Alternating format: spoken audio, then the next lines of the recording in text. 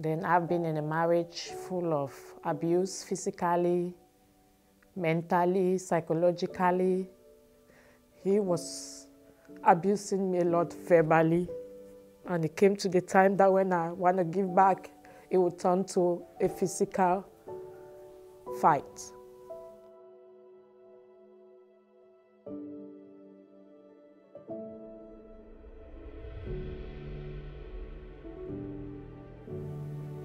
So I went to jail, and my crime was domestic violence and child endangerment. Going with social worker, they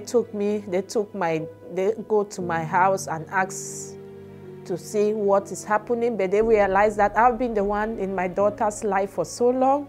I've never hurt my daughter. I've never ever touched my daughter. I've never done anything with my daughter. So the social services cleared that area that my daughter was not in any endangerment.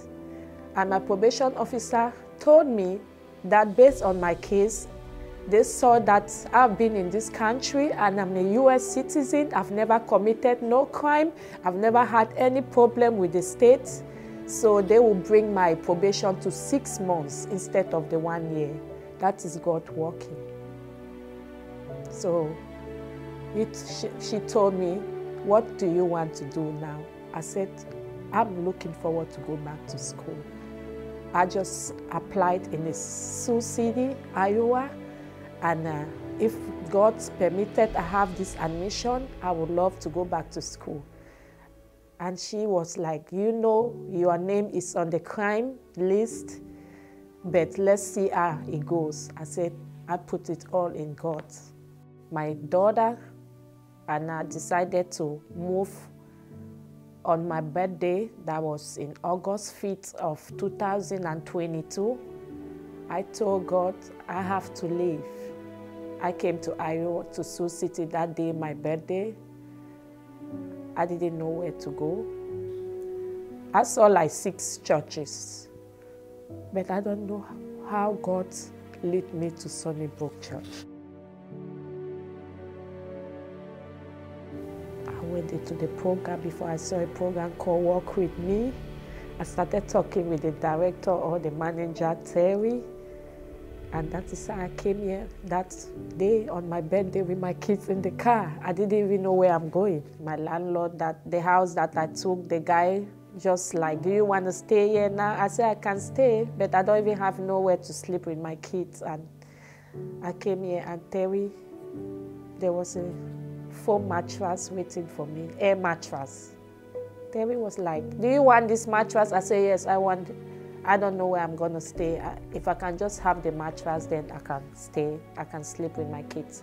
When the landlord gave me that house without even paying the caution, I just paid the little money for the rent, and he told me, you can stay here. So I just believe it was God's doing. I decided to start school. I was afraid because I was like, I don't know if I'm going to go to this school because with nursing, they have to do a background check.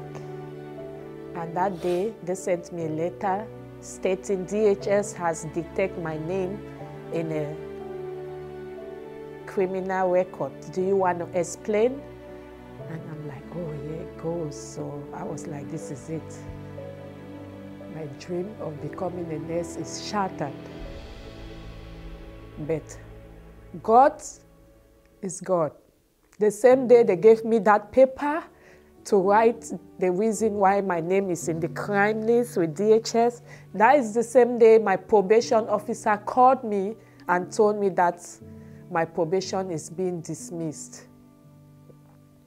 And my dismissal is that they have expunged my name from the criminal records. And I wrote the paper and gave it back to the instructor.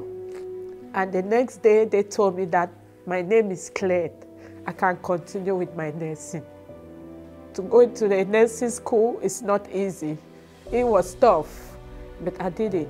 I started with the first term with my 2 girls with no help.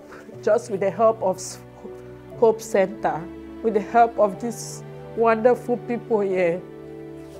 They provided me with shelter, they provided me with clothes, beds. I'm so happy that this Hope Center made me to have a place of my own so that I can stay with my kids and go to school. That's how I finally went to school. I did my first term, and I'm now continuing with my second term to be graduating in May to become an LPN. I've seen the work of God through Sunnybrook Church, through Hope Center. They have helped me to become who I am today. They have loved me, they have provided for me with my kids, with my girls. I'm so grateful for them.